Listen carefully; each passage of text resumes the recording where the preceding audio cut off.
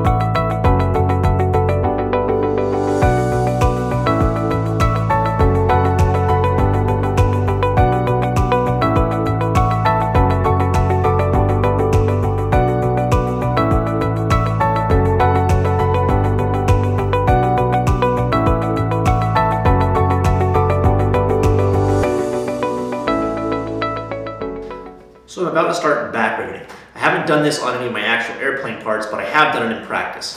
In fact, I practiced quite a bit on it, and every time I would hit the shop head with the rivet gun, the rivet tail would lean, and there was nothing I could do about it. It just kept leaning. So one of the things I did after searching the forums was, rather than having an airflow restrictor on the rivet gun, I tried putting a mini airflow or air regulator, and I found that when I dial it into about 30 psi for the 3/32 rivets, it doesn't lean anymore for whatever reason. Rivet gun magic, I don't know.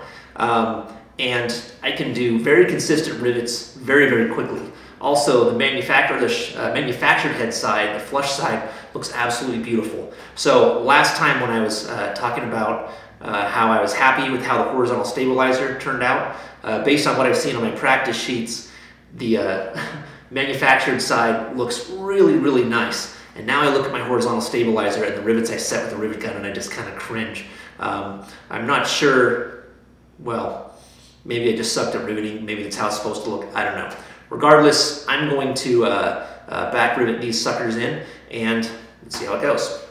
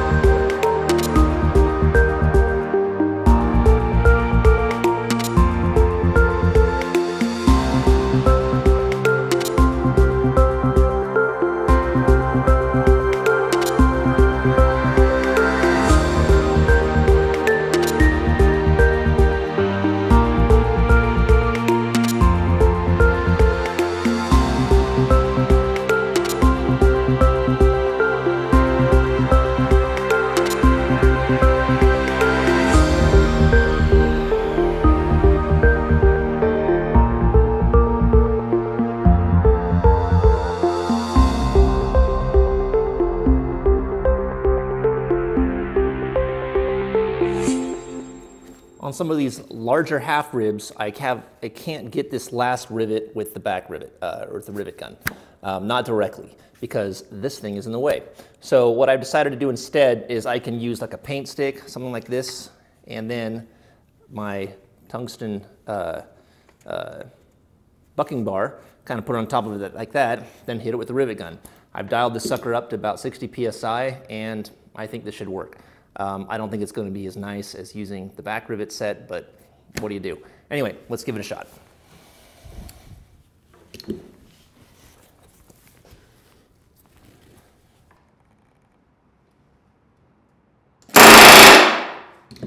Well, that really bounces around. Turn it down just a little bit.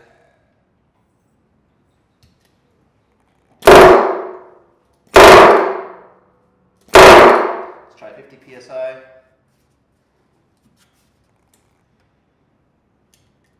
Just a little bit better. Oh yeah, it needs a lot more.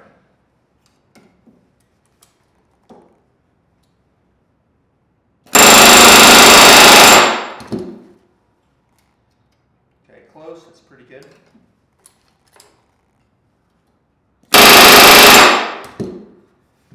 And perfect, I can tell. All right, so now I just need to do that to the all the rest of the rivets, and I'll be done.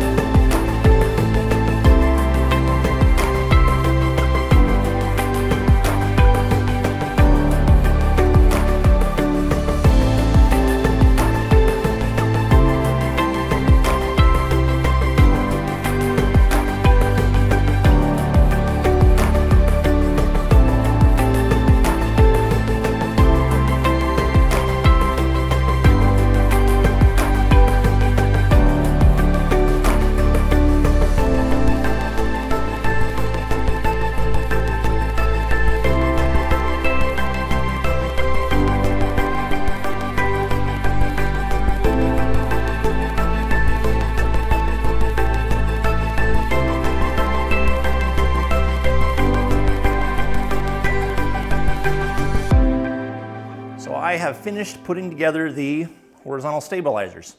Well, mostly. I still need to put together the trailing edge, which involves pro sealing it, basically sticking a kind of glue on it and some other things to help keep it straight.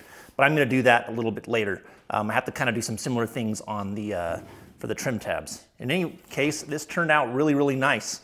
In fact, I learned a lot about riveting, a lot more about riveting on this. Turns out on my rivet gun, the PSI was a little too high, and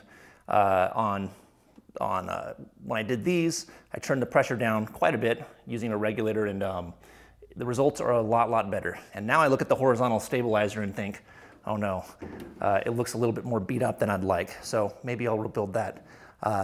Regardless, I'm done with the elevators for now, and I'm gonna move on to building the tail cone. Anyway, that'll be next video.